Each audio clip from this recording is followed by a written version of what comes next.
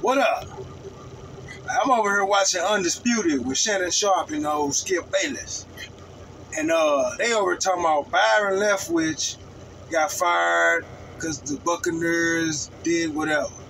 Now Shannon Sharpe, with one breath, I like Shannon. He real artistic with his suits. He colorful with his language when he debate.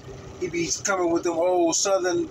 My grandma said, nah, my grandpa said, you thicker than cold oatmeal. So I'm like, yeah, but he always, on one hand, will praise the NFL and love it. But on the other hand, he talk about how they do black coaches, black this, black that. Hey, man, fuck the NFL, bro. It's rooted in racism. They didn't let you used to be the quarterback. We just had the first black head coach win a Super Bowl in 2010 or somewhere around there. You see how they did Kaepernick. You see how they did Byron Leftwich. They had to make a rule so you could just interview a black coach.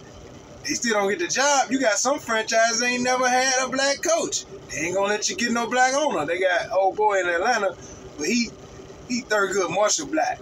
Like, if Ian J was black, you wouldn't know he was black.